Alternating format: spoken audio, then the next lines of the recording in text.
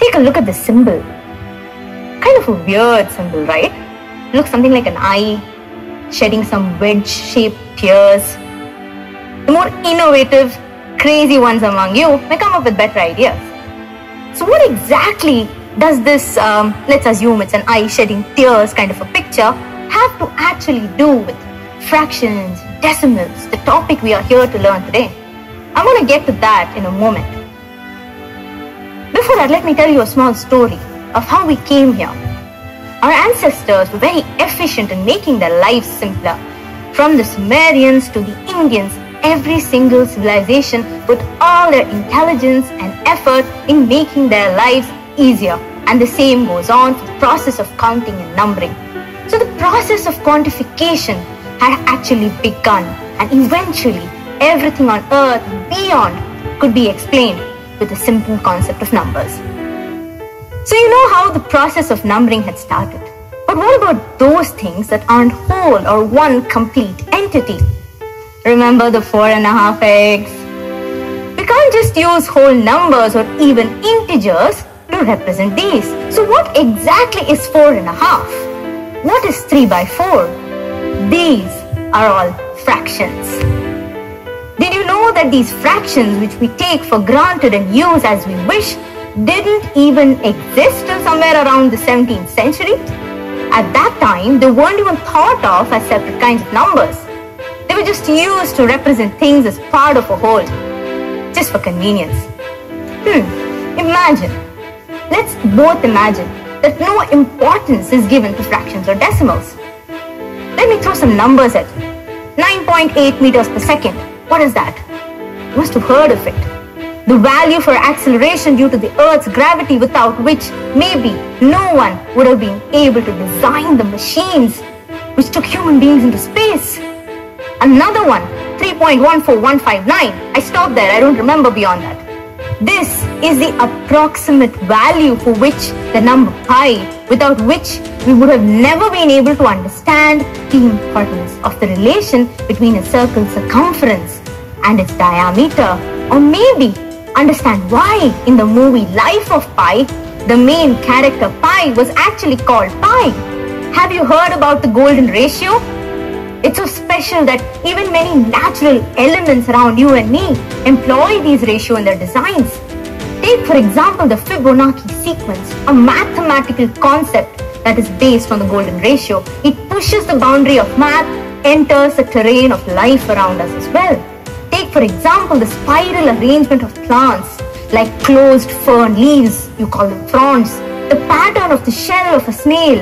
So many more examples, I can go on and on. The proportions in the bodies of all living beings and the arrangement of celestial bodies in our universe. All of these follow this beautiful golden ratio. A few artists and architects have even used this ratio in their designs to make it look more aesthetically pleasing. So how did this all begin? Who used them first? Was it always represented this way, the way we do so now? Let's go question by question. Where does the word fraction come from? It's actually pulled out from the Latin word, fractio, which means to break. And that's exactly what we're doing with the number. We are breaking it.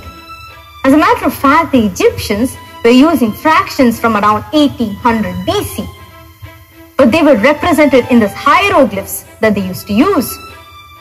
Remember that weird eye thing I showed you in the beginning? Let me bring that down and complete that picture for you. Yes, this is how they represented 1/5.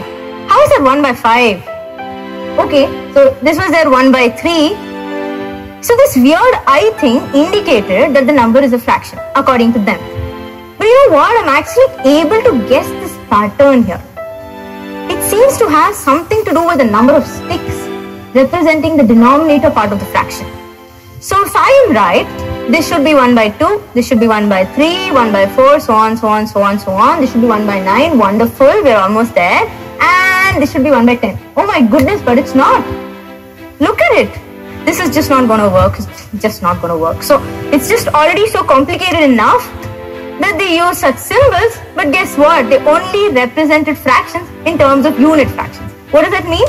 This means that to show a number like say 17/60, okay, it could be any number, I'm just taking 17 by 60, they had to represent it as 1 by 12 plus 1 by 5.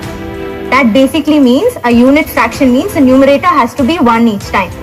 So in this case, the answer of this seemingly complicated addition is 17 by 60. This obviously isn't a very efficient way of representing fractions, right? After a point, it's going to get tedious, confusing, and frustrating. Similarly, the Romans tried something, the Babylonians tried something else, and finally, the Indians also tried something.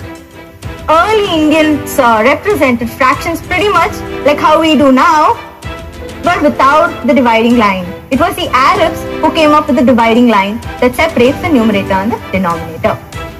And finally, we have the fraction, like how we use it today. It looks familiar to you. You're like, thank God I'm in familiar terrain. But it's not just for calculations and machine designs and such high funda stuff that we use fractions or decimals.